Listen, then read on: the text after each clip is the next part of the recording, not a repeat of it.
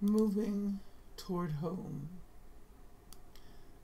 "Where is Abu Fadi?" she wailed. "Who will bring me my loved one?"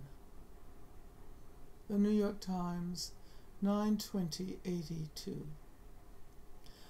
I do not wish to speak about the bulldozer and the red dirt not quite covering all of the arms and legs. Nor do I wish to speak about the night-long screams that reached the observation posts where soldiers lounged about. Nor do I wish to speak about the woman who shoved her baby into the stranger's hands before she was led away.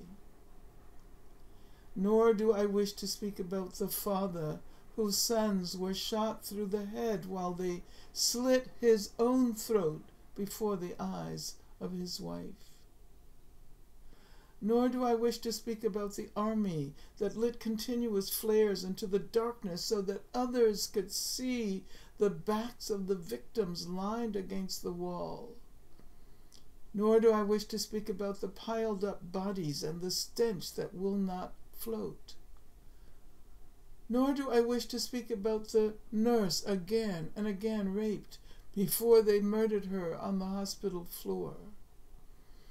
Nor do I wish to speak about the rattling bullets that did not halt on their keening trajectory.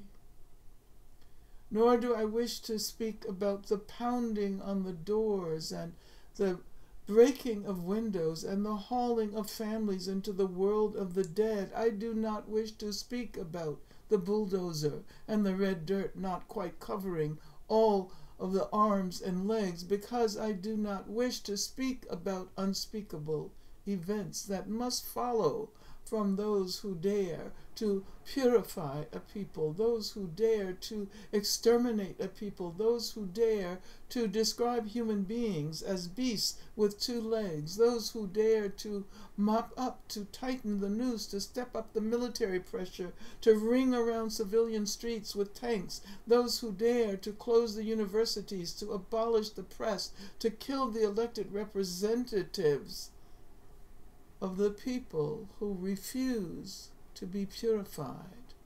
Those are the ones from whom we must redeem the words of our beginning. Because I need to speak about home. I need to speak about living room, where the land is not bullied and beaten into a tombstone. I need to speak about living room where the talk will take place in my language.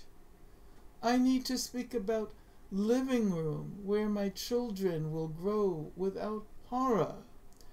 I need to speak about living room where the men of my family between the ages of 6 and 65 are not marched into a roundup that leads to the grave. I need to talk about living room where I can sit without grief, without wailing aloud for my loved ones, where I must not ask, "Where is Abu Fadi?" because he will be there beside me. I need to talk about living room because I need to talk about home. I was born a black woman, and now I am become a Palestinian. Against the relentless laughter of evil, there is less and less living room. And where are my loved ones? It is time to make our way home.